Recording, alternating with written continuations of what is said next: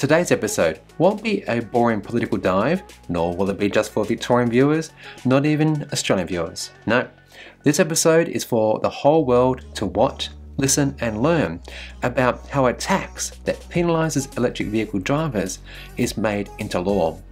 How?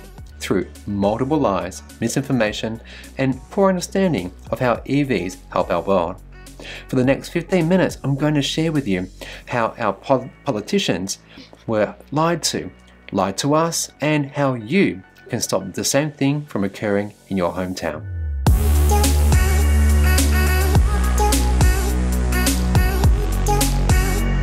This week, Victoria, Australia passed the world's worst EV tax. It will mean owners of electric and plug-in hybrid vehicles will pay per kilometre 2.5 cents or 2 cents respectively, meaning a tax bill of about $350 a year. Tim Pallas, Treasurer for Victoria, put forward this legislation, stating that this new tax was a way to ensure that electric vehicles pay for their fair share of roads and infrastructure. His words, which I want you to remember because that's how he sold this tax to fellow politicians and the Australian public. His reasoning for this fair share of taxes: EVs don't fill up at the pump and so not paying fuel excise, a tax detailed in this video. This is his first lie. Fuel excise does not directly fund roads, period. Fuel excise is funneled into federal, not state, consolidated revenue.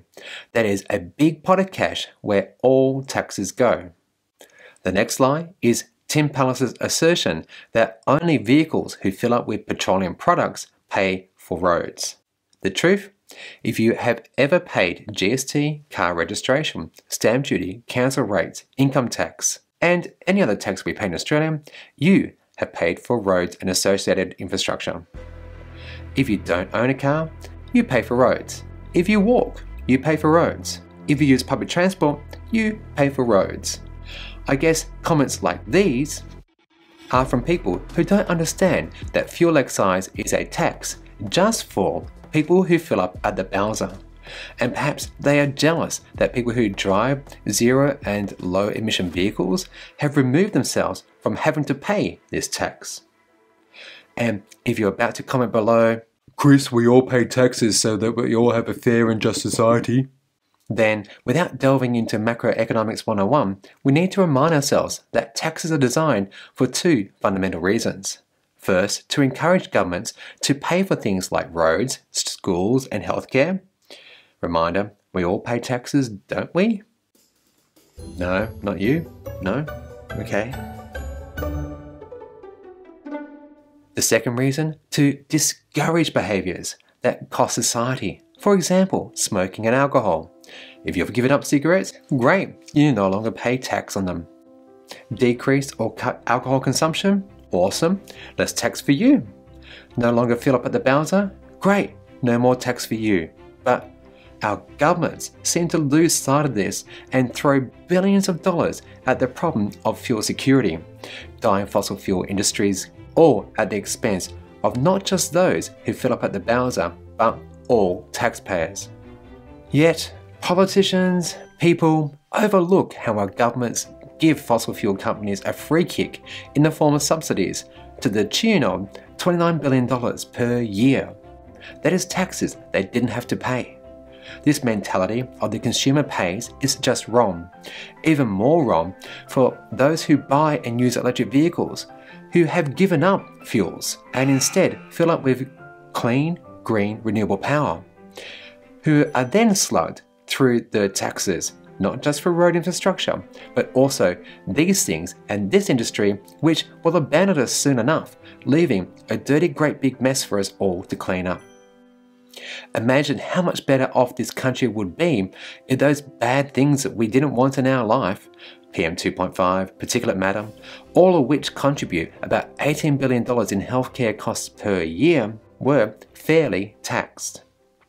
And so, bringing back to the spotlight, how this tax was premised by Tim Pallas, that because EVs don't pay fuel excise, they aren't paying for their fair share of road infrastructure. Remember all these numbers. By government's own admission, they hypothecate that $20 billion raised from all forms of fuel excise, that is aviation, shipping, agriculture and vehicles, just $5 billion is spent by the federal government on road funding. Key word, not directly on roads. Just something immaterial that they select how they want to spend it. And all that $20 billion raised, $8 billion is given back to large transport vehicles, and they do the most damage to our roads. And here's the next big lie that you need to listen out for and correct when you hear it. The majority of our roads are not built by the federal government. The majority of roads are not built by our state government. 90% of our roads are actually built and maintained by councils, local councils. So when you hear people argue that electric vehicle owners do not pay for their fair share of road infrastructure, kindly point out these facts to them, please.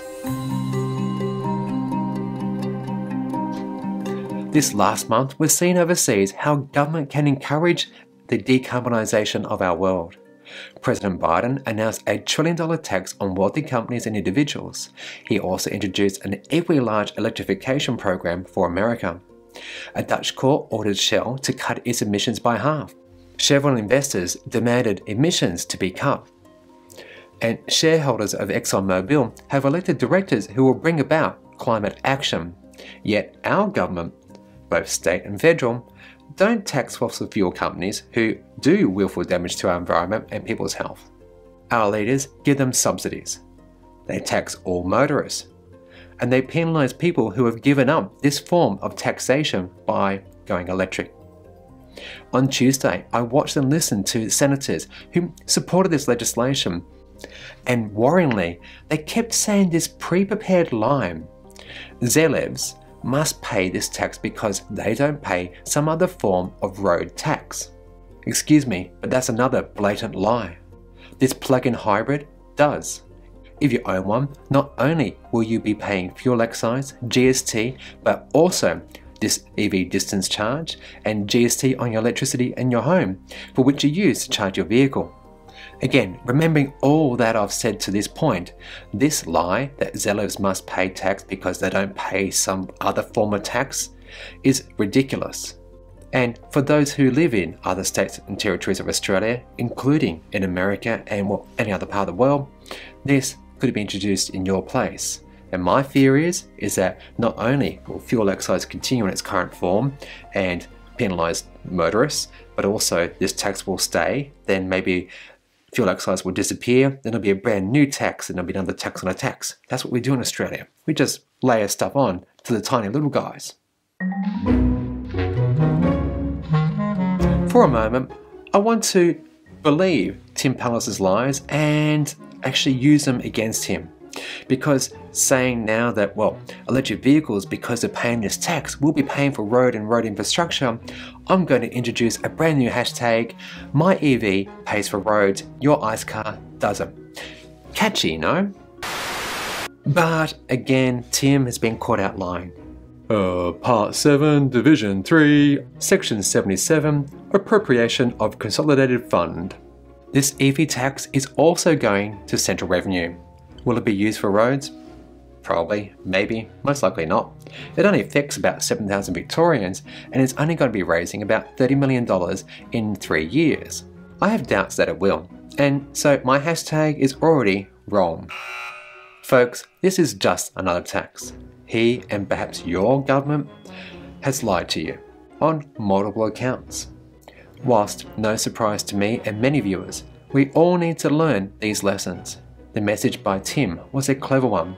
Make out a tiny minority, demonise them, say it isn't fair. But do you know what isn't fair? This.